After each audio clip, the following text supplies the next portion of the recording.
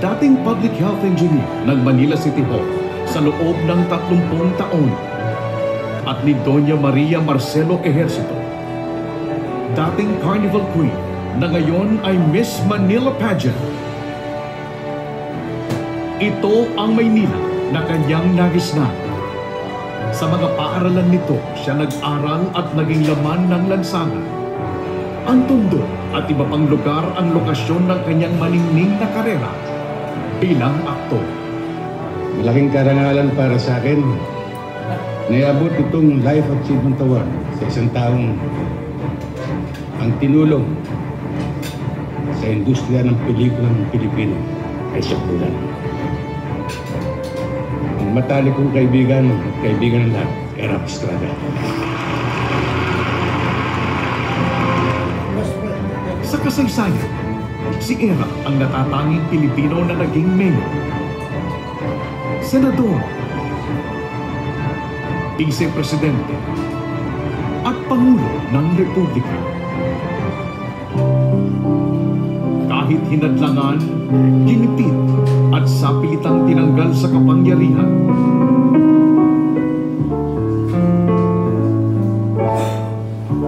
hindi natinag na ipahatid ang kanyang pagmamahal at pasasalamat sa masang Pilipino. Mr. President Joseph Estrada, please accept my public apology. I also would like to ask for your forgiveness for being so naive in not being able to recognize that I was being used by some elements so that they could grab the presidency from you. I hope you can forgive the Catholic Church for what happened to you. I hope and pray that in the end, you can come to terms with us bishops and priests.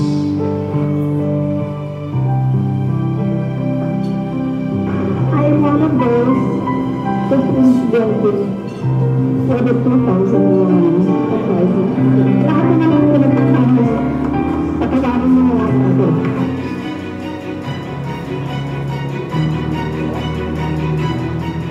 Hindi siya iniwan ng masa.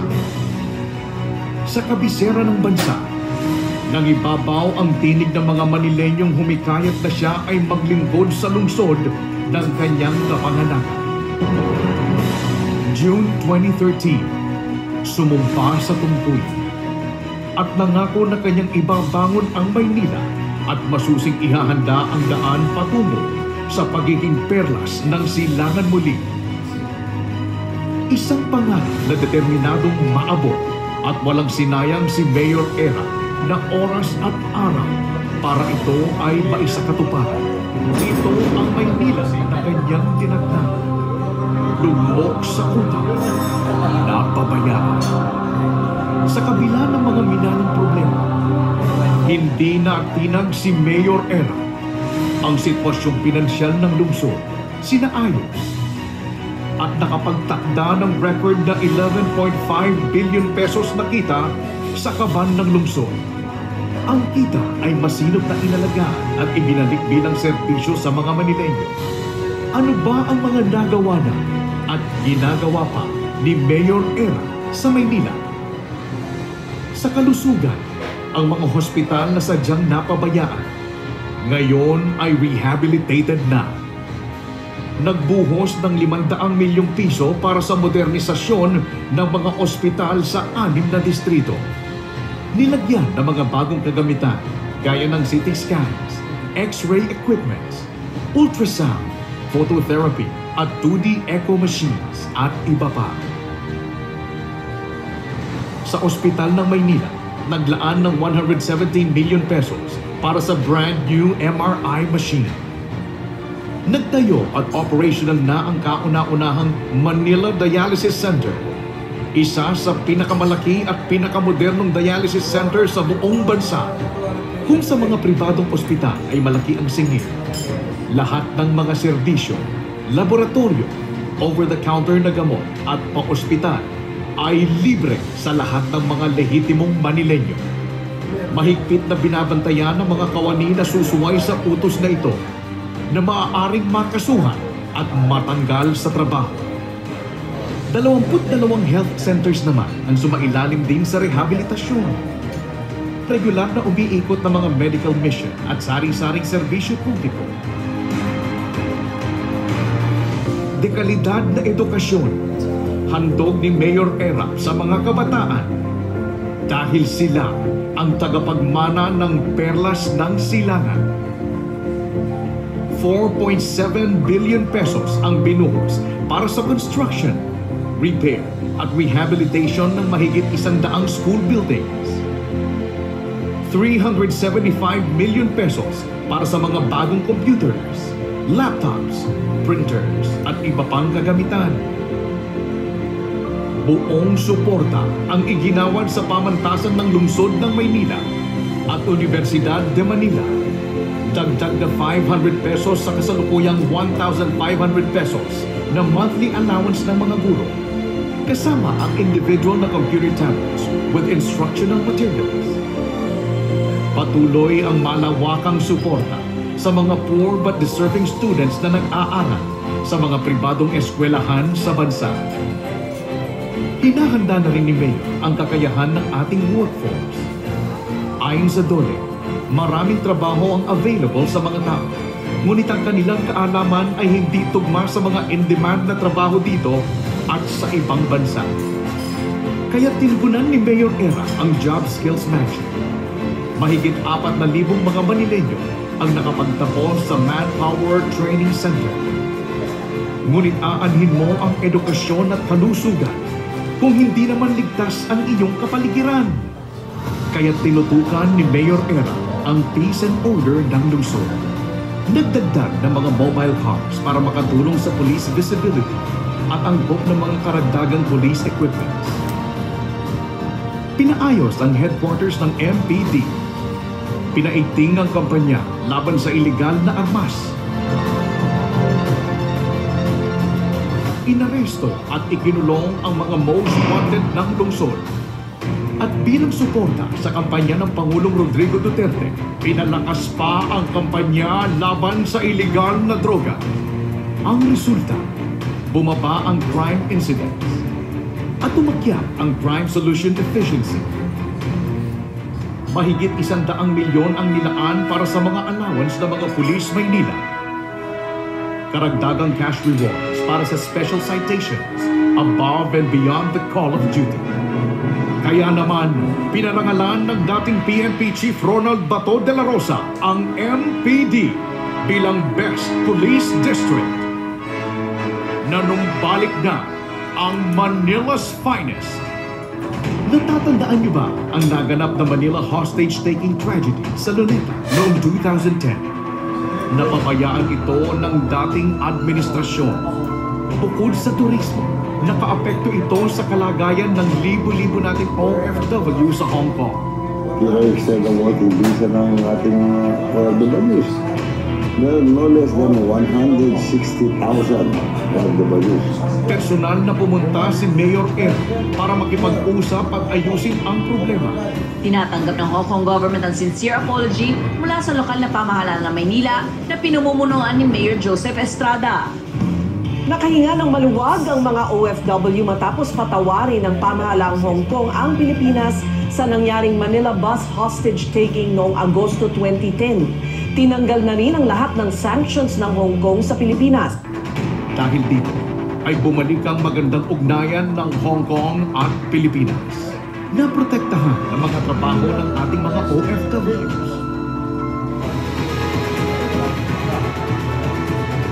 Bago maupo si Mayor ERA, ang mga public market ng Maynila ay magulo, marumi at naging pugad ng krimen at katiwalian. Ngayon, may pagmamalaki na natin ang major public markets sa 6 na distrito. Naipatayo na ang bagong Quinta Market at sumailalim sa major rehabilitation ang 5 pa.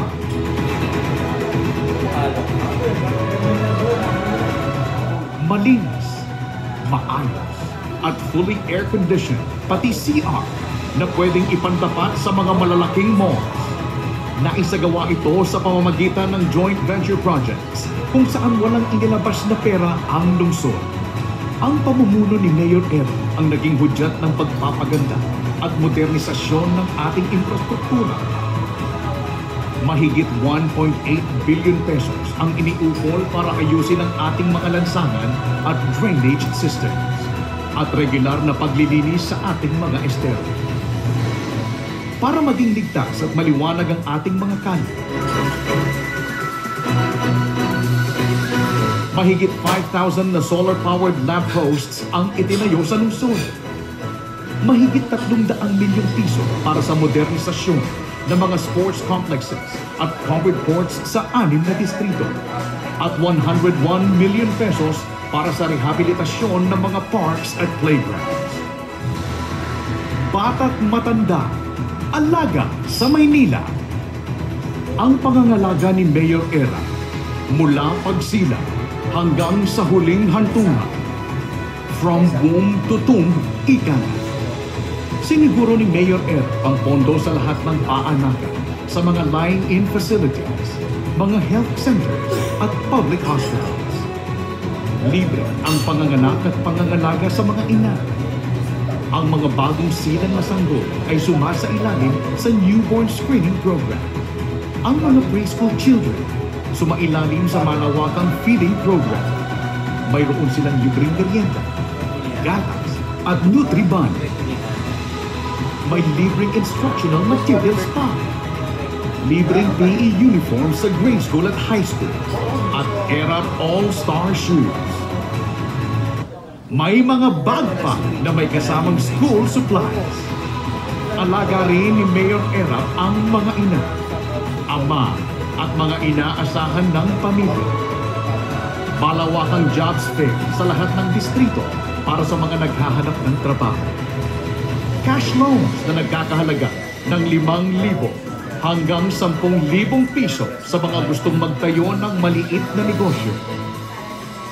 May e-trike para sa mga tricycle drivers na ang bawat unit ay magiging proud owner sila. Walang tigil ang pangangalaga sa kalusugan. May dagdag pang private medical missions na pinangungunahan ni Dr. Lloyd na naghahati ng libreng check-ups, mga ordinaryong operasyon at dental services. Inilikas at inalagaan ang mga informal settlers na nakatira sa mapanganib na lugar. Mahigit 10,000 pamilya ang nailipat na sa loob ng lungsod.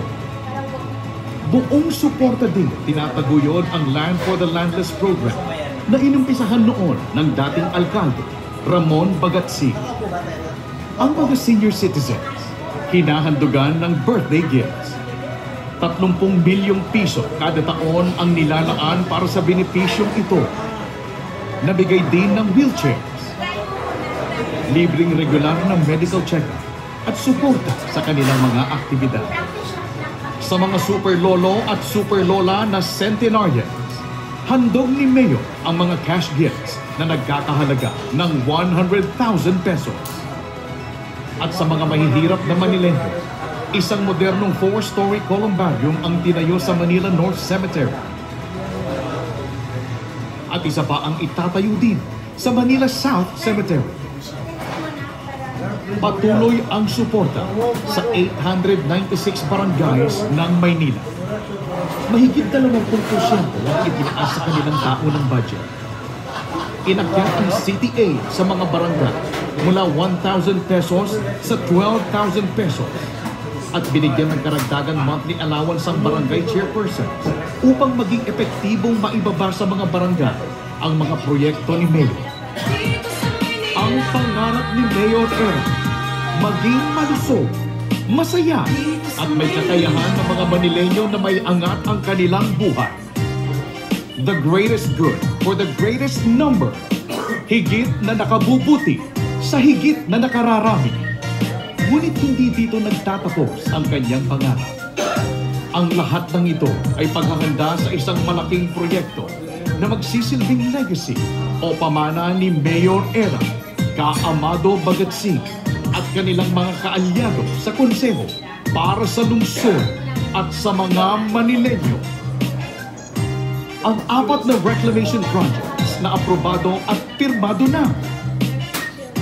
1,300 hektaryeng lupa ang huhukayin sa Manila Bay sa prosesong tinatawag na dredging.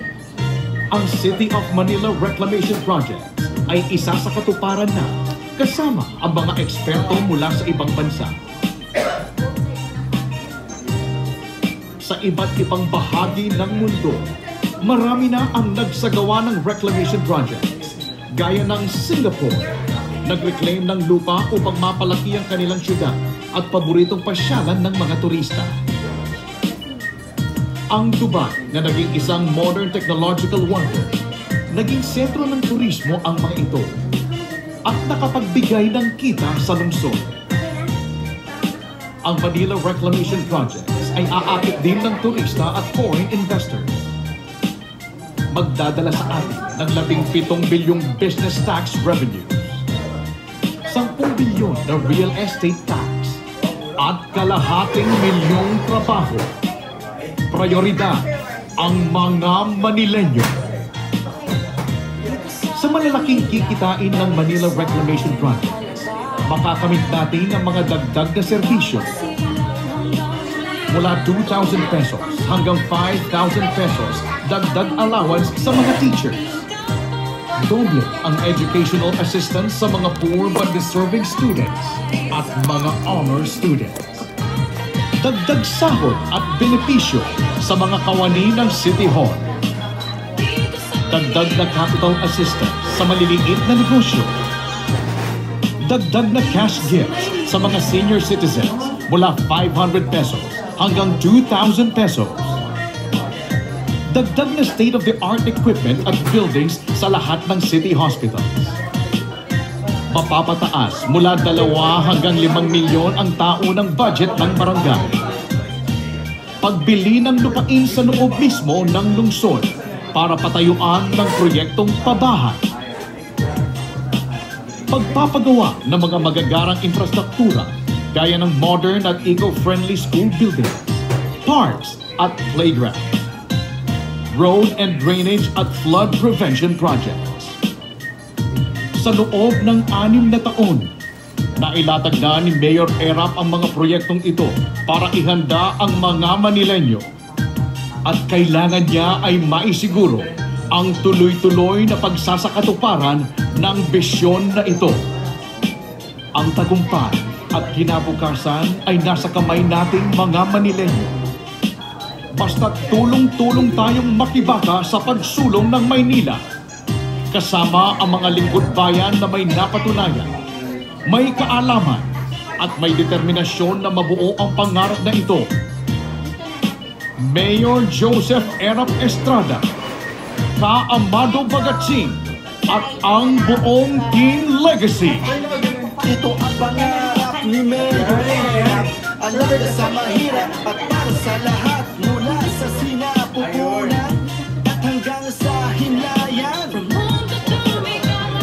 Kaya Manileño, huwag nang matakot, humarap sa buhay at pangarap ay maaabot. Dito sa Maynila,